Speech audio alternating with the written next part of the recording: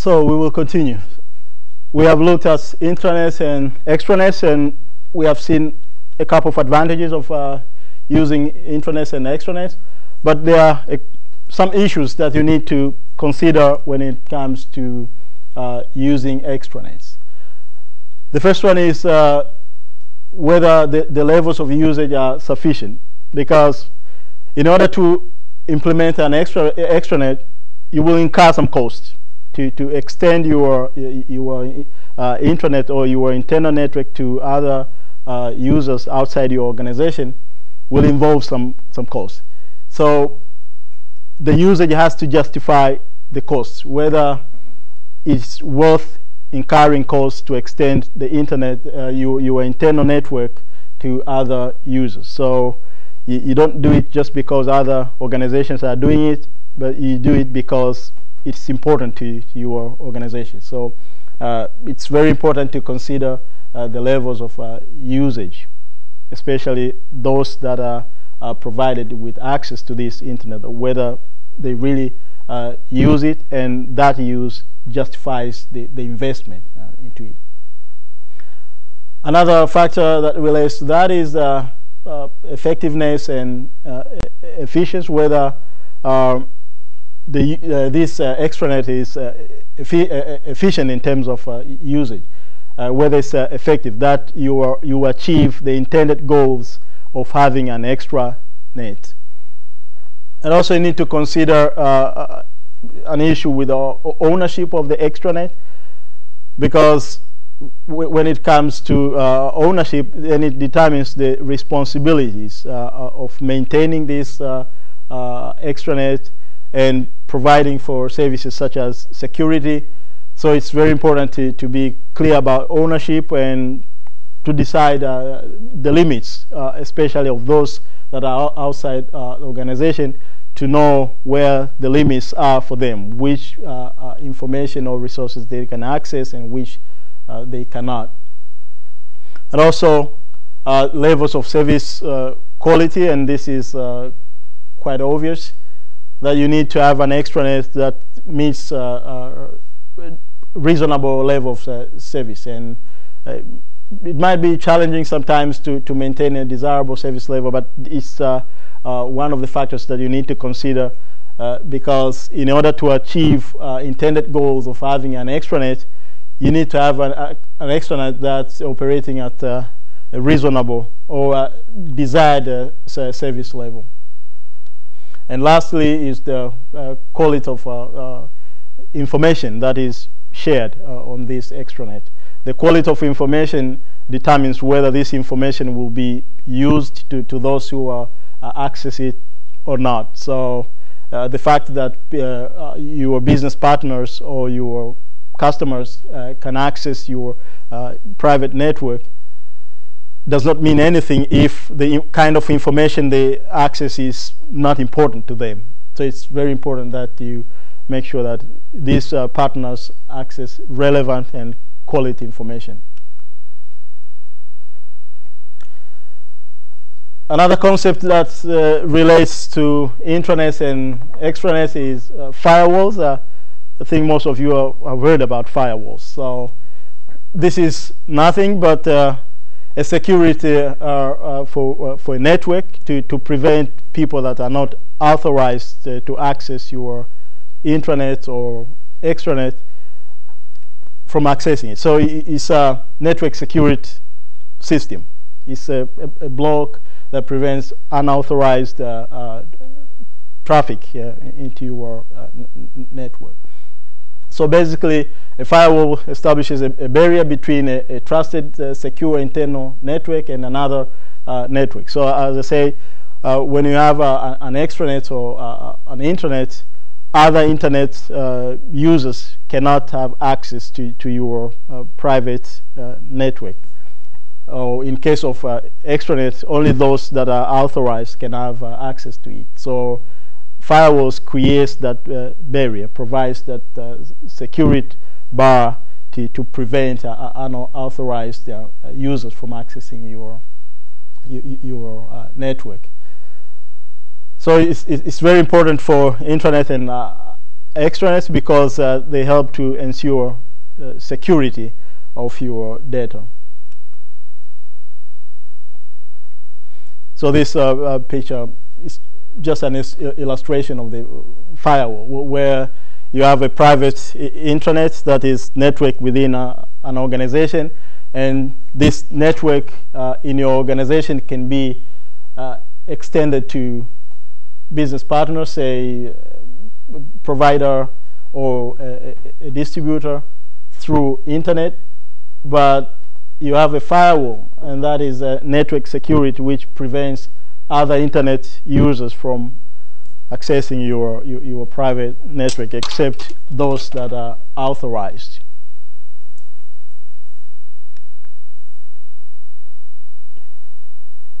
So intranets and extranets may appear to be a change to an organization that is adopting digital technology. We said in the introductory lecture that there are many companies now that are trying to transform their business models into digital business model, and the notion of having an intranet or extending your private network to outside users may not be very understandable to these traditional organizations that are used to keeping their proprietary information for themselves. So it's important for an organization that is trying to transform its business into a digital model to encourage its users, employees, and educate them about these technologies.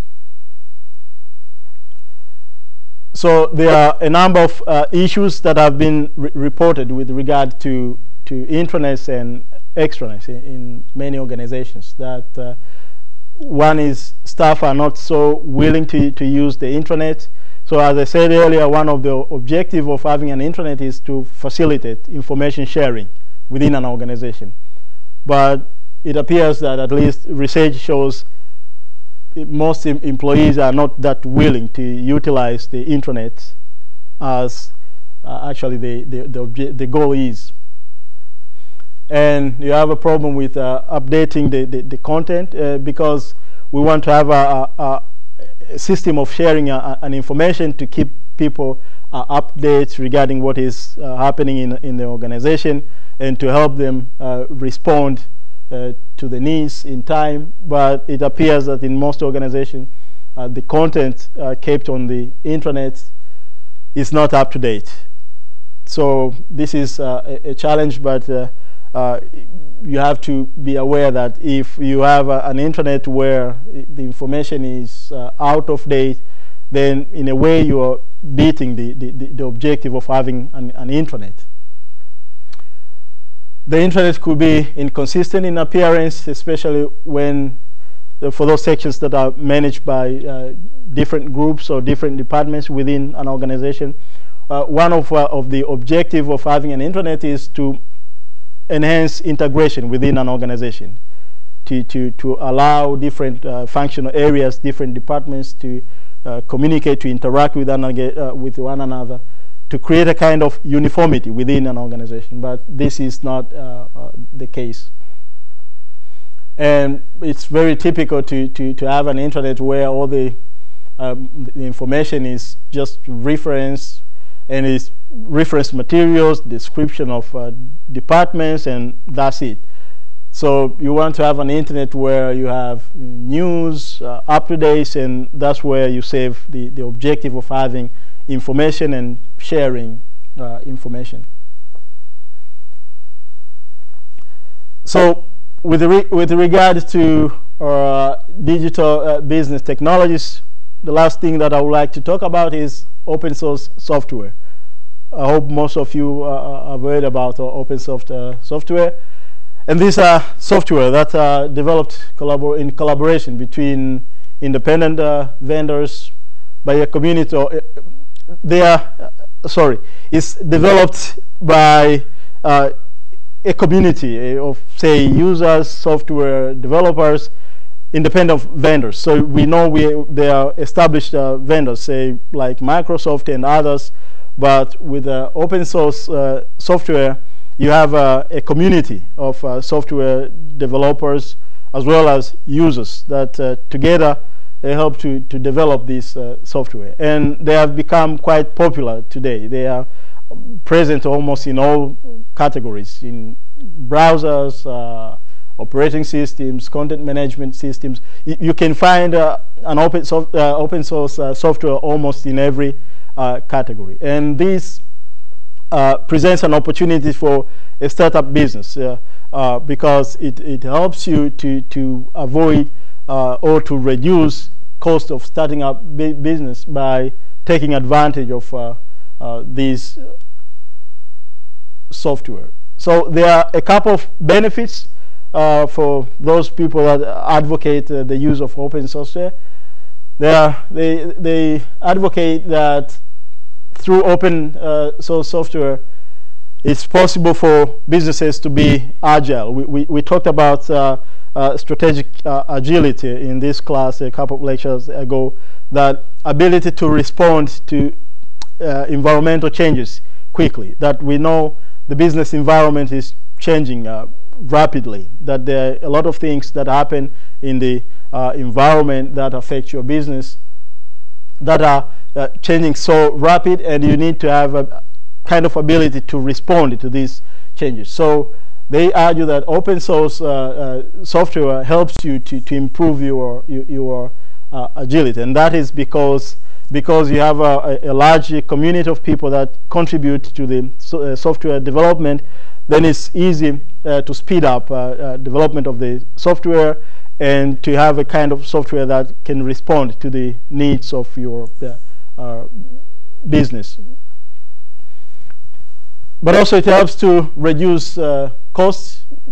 These software are free of charge. So as I said, it helps you to avoid upfront costs for the software that you would otherwise pay, and make you focus on your business. And one example of companies that are using this approach is Netflix, and this is one of the reasons why they are able to charge very low prices. Of course, it's not that alone, but it's one of the factors that contribute to for them to be able to charge lower prices, because they are most of the everything that they use is built on open source software. And then it's also easy to customize the software, that is to modify the software to suit your needs. And that is because these platforms will provide you with all the building blocks for developing a software that is relevant for your needs. But at least you don't need to build from the scratch. You have someone that provides you with the building blocks, and you can just customize or tailor it to suit your needs. And some of them argue that it helps to improve quality, because you have a large community that is working on this software, and whenever there is a flaw, there is an error in the code of the software, it can easily be noticed, because you have a lot of people that are involved in this project. So any errors, any flaws can easily be noticed and be corrected. And that helps to improve quality. And this is a quote from Managing Director of Bank of America, who says there is a consequential benefit to open source from both a reliability and financial perspective. So basically, open source software is not just for small businesses, but even large organizations like Bank of America use open source software. Actually, even the United States of America government, for their content management, they use open source software. So it's increasingly it's becoming popular, and many organizations are moving into this direction. However, we cannot be naive of the fact that there are also some issues regarding open source software. One is there is no guarantee of updates. So contrary to proprietary software, like commercial software that you buy, with open source software, there is no guarantee.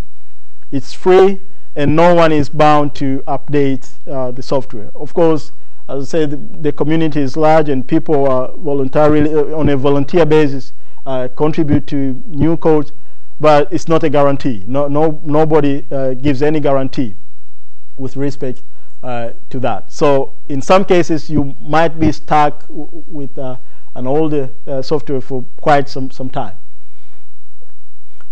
And also, if you are currently using a commercial software, proprietary software, it can be quite expensive to migrate to an open source software. There are cases of people that have lost a lot of their data just in the course of migrating from a commercial software to open source software.